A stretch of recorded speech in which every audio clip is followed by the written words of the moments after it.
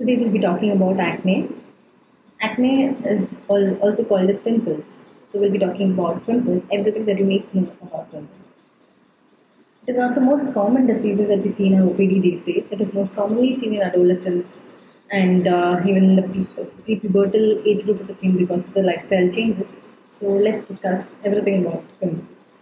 Acne is a chronic inflammatory disorder of the pilosebaceous unit. I know it is very complicated. I'll break it down to you. So on the skin, we have three different layers of the skin, which is from about onwards: epidermis, dermis, and then the subcutaneous tissue. Epidermis is the top layer of the skin that we see, and the dermis is the layer below that, and the subcutaneous tissue is the fatty layer that we have in the skin. So these pilosebaceous units are seen in the dermis of the skin. Pilosebaceous units are nothing but hair follicle and a sebaceous glands, which are seen inside the dermis of the skin. Sebaceous glands are the glands which secrete oil-like substance, which is called sebum. This is very important to maintain the skin and to maintain the integrity of the skin, to make it very smooth and soft. When there is increased production of the sebum from the sebaceous glands, acne is seen. The most common sites of acne are basically on the face, on the chest, and upper back and upper arms.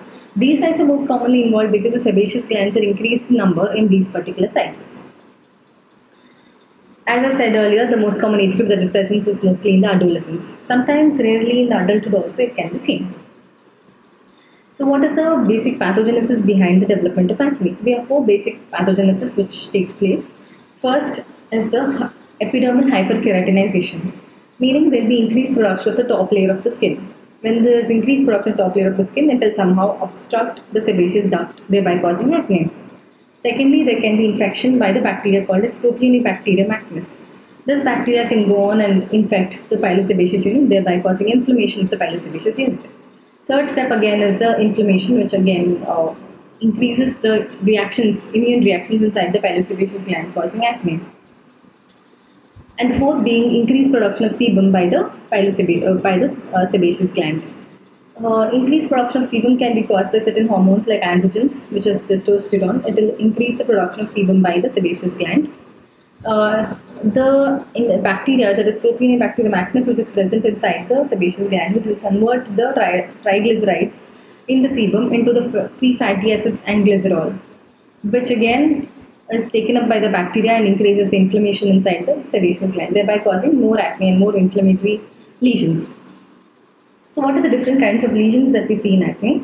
We see something called as comedones. Comedones in layman terms is called as whiteheads and blackheads. So there are two types of comedones as such. We have closed comedones and we have open comedones. So as the sebaceous gland with this duct passes through the epidermis and goes on to project onwards the skin. So when the duct is obstructed inside the dermis, it is called as a closed comedone. There's only a mild elevation of the skin that we see. There is no secretion that is seen. That is called as a closed comedone, otherwise called as a whitehead. If the sebum which is present on the skin, on exposure to the oxygen, it will be oxidized and return black in color. That is called as a blackhead, or it is called as an open comedone. So these are the comedones that we see. Other than these, we have papules, pustules, and nodules. Pustules are nothing but pus-filled lesions which are seen, and nodules is a further progression of the pustules will form nodules. So these are the different kinds of lesions that we see in a patient of acne. Like that, we have divided acne into four grades: grade 1, 2, 3, and 4. Grade 1 has comedones, grade 2 will be papules, grade 3 will have pustules, and grade 4 will have nodules. Based upon the majority of lesions which are seen on the patient, we grade the patient accordingly. Grade 1 will have majority of comedones, grade 2 will have more number of papules, grade 3 will have more number of pustules, grade 4 again will have more number of nodules. And the treatment also depends upon the grade of the acne that the patient has. There are certain factors which will lead to increase in production of acne, like as I mentioned earlier, androgens. As the patient hits puberty, there will be imbalance in the hormones and there will be increased production of testosterone sometimes, and that can stimulate the production of acne as well. Then if the patient is on other medications like systemic steroids or immunosuppressive therapy, or if the patient is on anti-epileptics and lithium, this might increase the production of acne. And if the patient has any other associated disease like polycystic ovarian syndrome, or if the patient has any congenital adrenal hyperplasia, then the patient is also prone to developing acne. The BMI of the patient, also the obesity index, also will play a very important role in treating acne. Concentration has to be given to this to reduce the weight of the patient in order to have an increased benefit for treating the patients of acne. It is also said that high glycemic foods and milk products also have a propensity to increase in development of acne. So what are the treatment modalities that are there for treatment of acne? We have topical and systemic therapies. Topical therapies being benzoyl peroxide, which is most commonly used ointment, which is there for the treatment of acne. We have 2.5%, 5% and 10% benzoyl peroxide. 2.5 and 5% are used for the treatment of acne. It can be used once daily. In the night, it can be applied on the lesions and washed off in the morning. And we have also topical retinoids like adapalene, which can be used. It is mostly used for comedonal acne. This is for the mild and moderate grade of acne. We also have other modalities of treatment. We have, if the patient has more number of pustules, we can give topical antimicrobials. Sometimes the patient also will need systemic antimicrobials. We usually prefer topical clindamycin, and systemic azithromycin or erythromycin can be given to the patient. Pulsed therapy of these antimicrobials are also available. If the patient goes on to develop severe acne or nodular cystic acne, we start the patient on isotretinoin, which is a systemic retinoid. It's a vitamin A derivative.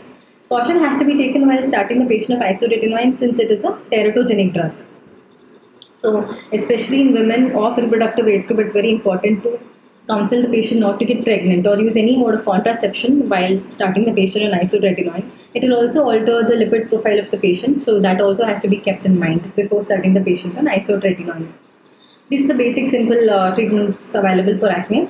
Along with that, using a very gentle sunscreen and also using a gentle face wash also is important. It's very important to tell the patient not to rub it on the face very vigorously because it will cause more irritation and inflammation. Using a mild cleanser and very gently using it and rubbing it on the face will help the patient a long way. And non-comedogenic sunscreens and non-comedogenic face washes are available, which is very important again. As far as the scarring and the pigmentation is concerned, many modalities are available for that. Like we have many topical creams available, then we have many laser therapies to be done. All of that can be taken care when once the acne lesions itself subside, then the pigmentation and the scarring can be taken into consideration. Patient also has to be counseled about the appearance of the patient, and he has to be counseled that this is not the end. You should accept how you are. Beauty is inside, beauty is within. So taking care of the skin is very important from within as well. So eating right, having a healthy lifestyle also is important in treating patients of acne. I hope this video is of some help to you. Thank you so much.